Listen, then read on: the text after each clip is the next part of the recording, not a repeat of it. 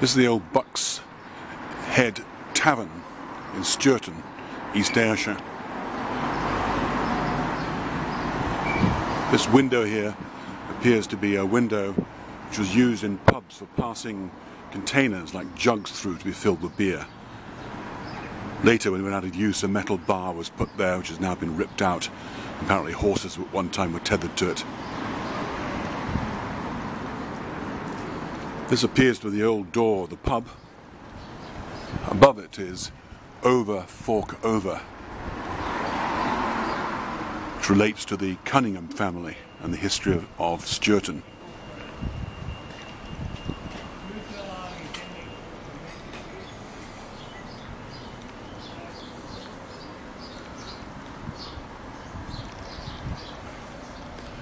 A claim to fame of the Buck's Head Tavern was that Robert Burns' uncle, also Robert Burns, spelt with an E-S, stayed here at one time. And it's certainly known that Robert Burns himself visited his uncle, his old, poor Uncle Robert, as he called him. Robert Burns would visit him on his way to meet with Francis Dunlop House nearby, a good friend of his.